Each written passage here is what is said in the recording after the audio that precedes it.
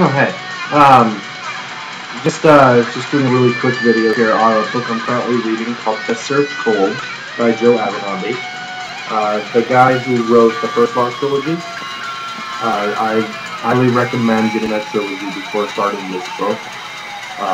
It's not necessary, but there are a few recurring characters and themes and events that happen in the first Lost trilogy that carry over into this one, and the Heroes and Red Country, which the last two I have not read. I actually can't even find them at my local bookstores or anywhere, and I don't really want to order them on the Kindle because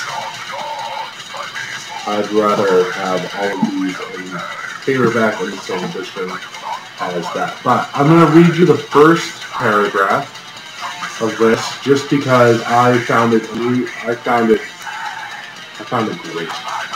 Okay. Better Cold, prologue, I can say prologue, but whatever. Venom Mercado saves a life. The sunrise was the color of bad blood.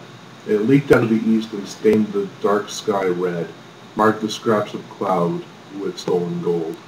Underneath it, the road twisted up the mountainside towards the fortress of Fontezarmount, a cluster of sharp towers ash black against the moonlit heavens.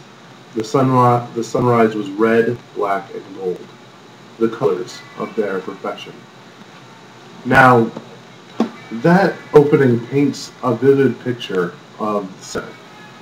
Alright? Something that I am unable to do in any of my writing that I have ever done. And it's probably why he's a very successful author right now. He could probably talk as well. And I work at a plumbing company, scheduling appointments to get people shit out of their toilets. It could be something to do with it. I'm not sure. I'm going to go with that. Okay?